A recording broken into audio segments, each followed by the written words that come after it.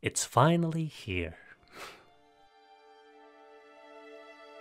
Well, aside from discontinuation of the service in the West, we have a long list of content changes this update. Most notably, new class, Soulbringer.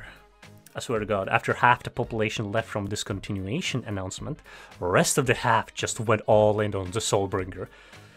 And rightfully so, shit's kind of OP.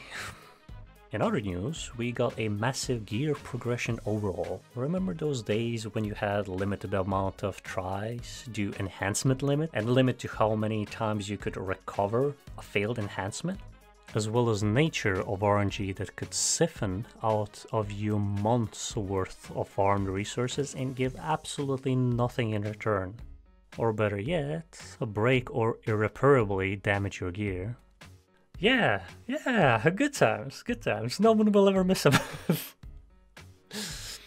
Rework has changed everything for the better. There are still some tweaks that need to be done, but now you can enhance as many times as you want. If you fail, equipment won't break or degrade. Instead, you'll get fail stacks that keep increasing till you succeed. Most of the resources to enhance gear are easy to acquire. Enhancing agents drop like candies from practically everything in the game now.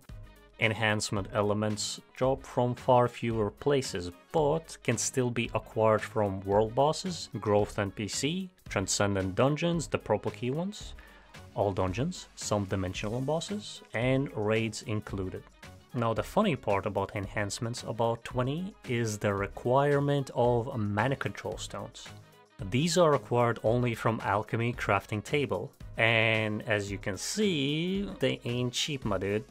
But this also serves a perfect incentive for people to get invested into AFK resource farming. Like, people ain't got too much shit to farm already. Aside from these notable changes, there are also PvP changes with a rather classy take from devs mentioning that they have internally confirmed that skills centered around crowd control, the Transcendent type, had unintended impact that resulted in unbalanced PvP combat. I have two things to comment on this. First one, what took you so long? We've been externally testing out your game since last year, October, and we figured it out in just about a week. The second comment I have is on the had unintended impact that resulted in unbalanced PvP combat. If you think that's the only issue, will you have a wake-up call after one more year and figure out that that over 20 different sources of damage reduction, rune attributes, mana tree perks, and unbalanced class skills and high level cooldown reduction mixed in, and all of it might be a far bigger culprit in regards of the balance issue. And yeah, I lied. I actually have third comment regarding the crowd control effects of transcendent skills would only be applied to NPCs. Considering only threats, the Colossi types, and bosses in general are immune to CC, why would we ever care to CC something that can't even survive 2 hits? Oh yeah, they also added style equipment, or in other words, cash shop item upgrade system. Ooh, pay to win. I wish. Maybe they wouldn't have to shut down the server for practicing a non-pay to win model and not push out content that people would love to have. Like outfits, certain type of pets, different idols, or customization options. Not gonna lie, available collection is good, but it could be better.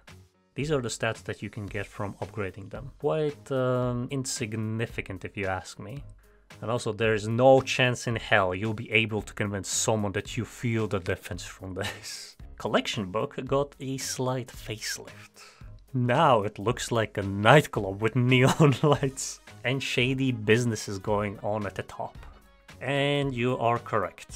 It just so happens you can get involved in style equipment salvaging process and acquire some decent stat boosts by hitting certain milestones. Smells a little pay to win, if you ask me. In other news, Realm vs. Realm, they say they improved it. Okay, in summary, Commanders got stronger, Dragon got stronger, Ballistas and Howitzer HP got reduced, and aside from other trivial things, what do we have here?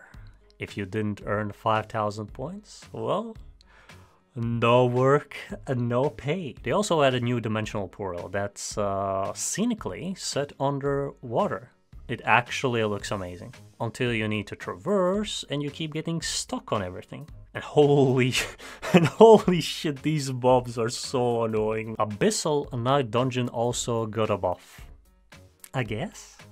Every single Transcendent equipment related crafting item now drops here. I guess it's convenient and hopefully drop rate is generous considering there were many sources and people could sell it in marketplace, making those crafting materials far more common than I suspect they are going to become. Right, so this goes after the update recap. Personally, while it wasn't a surprise, can't lie, it felt like one.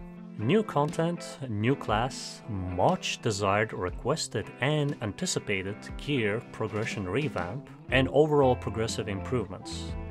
It felt like Elyon was starting to recover from the bad launch.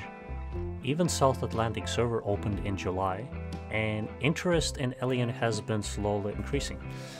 Considering how bad of a timing for launch it was, we got overshadowed by New World's release from September till late November. But server instability due to the engine limits, overpopulation caused long queues, latency instability, game becoming unstable during world quests or big gatherings. Just a hint, reason Elyon, formerly Ascent, Infinite Realm, had changed its initial air combat manamic resource management intensive faction versus faction conflict game is due to the limits of the Unreal Engine 3. You can still find some teaser footage on YouTube and be amazed by large-scale ship battles at around 10 FPS.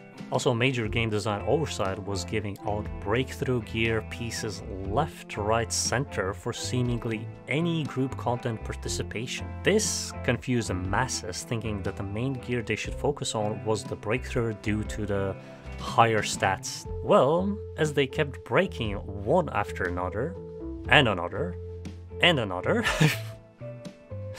they were quite compelled to share their experience, oftentimes exaggerated or straight up lies in Steam reviews. But as things were cooling off, so was enthusiasm for Elyon, and attention shifted focus to Lost Ark, a highly anticipated and advertised mobile Diablo game hybrid with relative huge packing.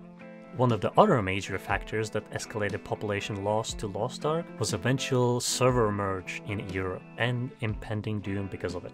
They closed all registrations to every server except one, and for over a month, resulting in rapid population bleed. Also, I won't go into the details regarding controversy. Elyon got involved due to the closure of Terra in June, at least not in this video. So yeah, in the end, Elyon just happened to launch at a very bad time, had poor performance and didn't earn player base trust till majority left, and crowd was on the fence ever since. Due to the low population, merciless progression and lack of PvP balances, people just got tired from expecting something to change, and there was also a severe lack of proper publisher response to any of this. So yeah, alright then, see you around. Okay guys, continue.